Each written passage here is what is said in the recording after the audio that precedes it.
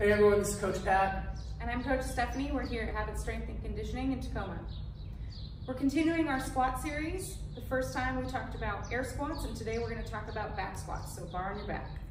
All right, as Steph said, the bar is going to go on your back, and one of the first things we like to do is figure out the placement of the bar on your back. Some people like to use a high bar position, which would be more up towards the base of your neck, and some people like to use a low bar position that will come down your back. Everyone's a little bit different. We can definitely help you find your positioning of that barbell on your back, but those are the two different positions. From here, the first thing that we do when we're going to get ourselves underneath the bar is place our hands on that barbell and even distribution across it.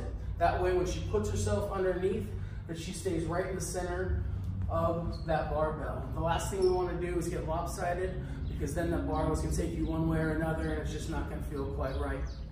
So notice that her hands, when she brings herself underneath, are up over the top. She's keeping her wrist to her forearm nice and flat. That way we're not putting any unnecessary pressure on your wrist while you're doing your squat.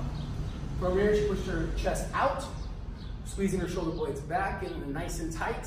And she would take a deep breath in and then stand that barbell up. Next thing, she takes a big step out, gets in her squat stance, which is generally around shoulder width apart, but with mobility and anatomy, sometimes it's a little wider, sometimes a little narrower, just depends on the squatter. From here, she's gonna take a deep belly breath in, bracing herself, push her butt back and down, getting her hip crease down below the knee, and at that bottom, driving through the back sides of her foot and bringing that barbell back up.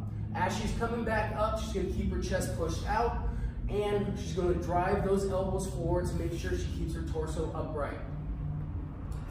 When she gets to that last rep, she's going to step that barbell back into the back of the rack and then drop it down. A lot of times people try to place it in. If you miss, you can end up hurting yourself, and that's no good for anyone. So back squats are something that we can definitely help you with. There's many variations of stances and bar positioning, and we're here at Habit to help you figure that out. Happy squatting. See you guys soon.